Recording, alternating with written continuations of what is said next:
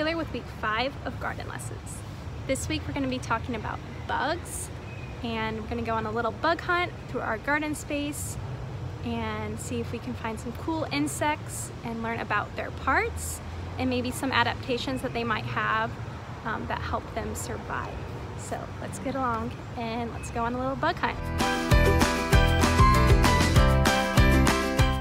Our first bug on our bug hunt is a leaf-footed bug. It has a head, thorax, abdomen, 6 legs, a pair of eyes, a pair of wings, a pair of antennas, and a mouth part. Their mouth part allows them to pierce and slurp the juices out of plants. The bug you see now is also a leaf-footed bug, but it's in the nymph stage. Our next bug is a harlequin beetle. They are orange, black, and white. They also have a sucking mouth part and like to slurp the juices of our leafy greens.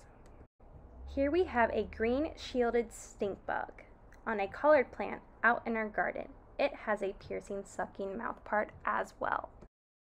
Can you spy the little red ladybug? Ladybugs are garden heroes because they like to eat the aphids who live in our garden. And the last bug I found on our bug hunt is the praying mantis. It has a munching mouth part. As you can see, it is munching on one of our garden friends, the butterfly. Now it's your turn to go on a bug hunt. What did you?